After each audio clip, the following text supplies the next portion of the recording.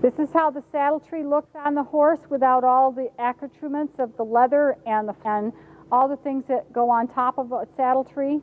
The reason we want to show this is we want to show that, first of all, we are not showing it with a therapeutic padding, which would lift that tree up off the back considerably more, but the bare tree on the horse, weight is distributed evenly along the bars on both sides without any kind of interference or pressing into the loins. However, we place that saddle far forward, so we've designed it with a tremendous amount of flare at the front edge of the front edge of the tree bar, so that that horse's shoulder really can rotate freely without any interference. So there the rider is sitting in the position that's most akin to bareback riding, and on the horse's center of gravity, the shoulder is able, with complete freedom, under the saddle tree, and their weight is distributed along the whole edge of the saddle tree on both sides of the spine. Here we have Amanda Parsons riding the big horse Belle that I showed you to earlier.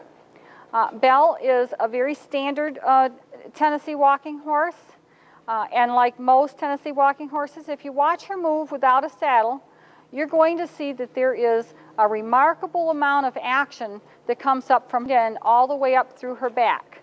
So even though the gait is really comfortable for the rider, there is still a lot of action going on under the rider's seat, back and forth, rather than up and down or side to side. But the arms from the croup, loins, up through the back, neck and shoulders. Now, another thing I want you to notice, Amanda's riding this horse bareback in a position that is very, very typical for bareback riding. In fact, I've never seen a riding bareback who naturally assumes the position that is called balanced or centered riding. The rider has their ears, shoulders, spine, and heels all in alignment. Instead, a bareback rider tends to ride their heels drifted slightly forward of their seat.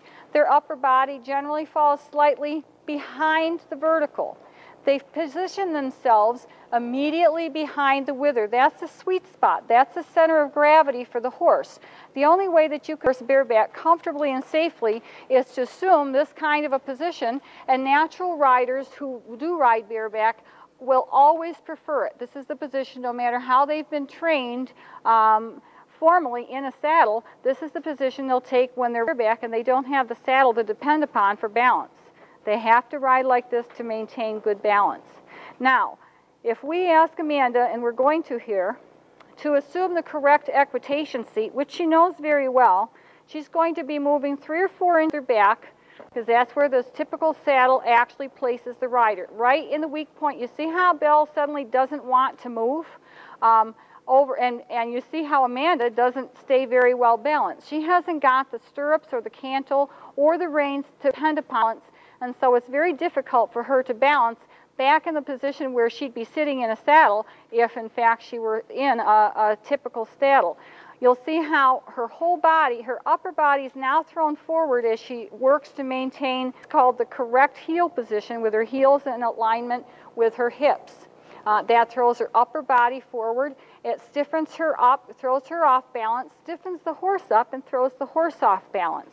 And this is the reason why we've designed out so that it's situated farther forward and places the rider in a position that really is identical with the position that a rider naturally takes when riding bareback. Now, would you feel comfortable, Amanda, going a little faster like that? I'm not asking to you. I'm just asking if you would feel comfortable. No. Okay, you see how the horse wants to keep halting and stopping. She doesn't want to move out. Now, if Amanda puts herself back in the position where she's comfortable, you'll see that horse going to become much more willing and comfortable herself. She'll move right on out, and you'll get that nice rolling action again through the back. And that's why we say that you don't pay a whole lot of attention to what's considered prop or traditional as regard your seat, your equitation. You want to sit in a position that's most comfortable for you. We actually call this liberty equitation because it gives the rider the liberty to ride in a manner that's comfortable and functional for themselves and the horse.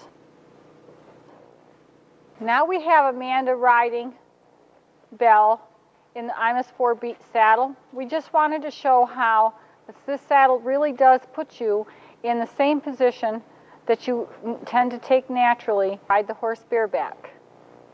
You'll notice as Amanda comes around that her heels are slightly forward of her hip and her upper body is slightly behind the vertical.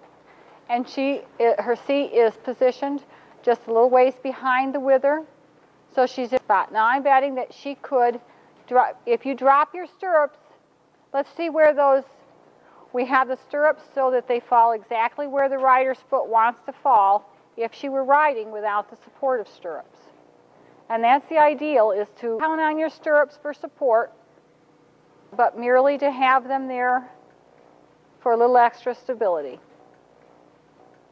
Now, if Amanda were to want to pick her stirrups up again, she wouldn't have any problem doing so because the stirrups, her leg wants to fall.